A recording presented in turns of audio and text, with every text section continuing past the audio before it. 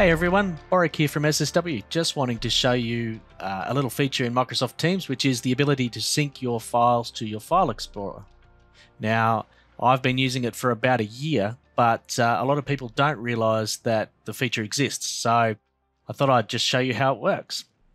So in the past, you would have always gone to your team, gone to your files, and then clicked upload and uploaded a file, and found a file to upload, and then uploaded it. And I find that a little bit clunky. I find it a little bit slow, and File Explorer is just so much more convenient.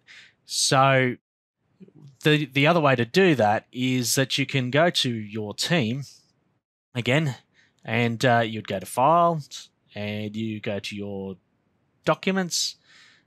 So you get every folder in your team if you've got more than one channel.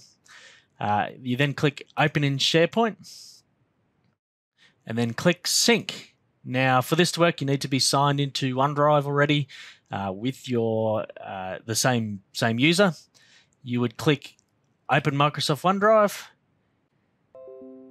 and then when you go into File Explorer the next time, you will then see this folder, which will be the name of your company, and then there's your files, and there you can do it just like any other folder. Now, relatively recently, I noticed that Microsoft had decided to quietly add the sync button straight into Teams. So you are able to now just click this sync button here, and it does the same thing.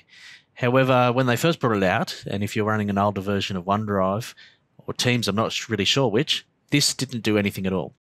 Now, one little thing to keep in mind is that if you decide you don't want to be a part of that team anymore, don't delete that folder from your drive. It will sync to Teams, and then all of those files will go missing from the team.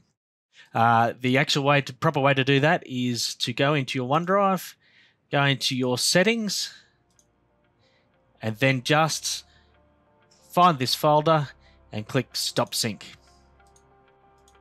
Anyway, everyone, thanks for watching my video on how to sync your Teams files to File Explorer.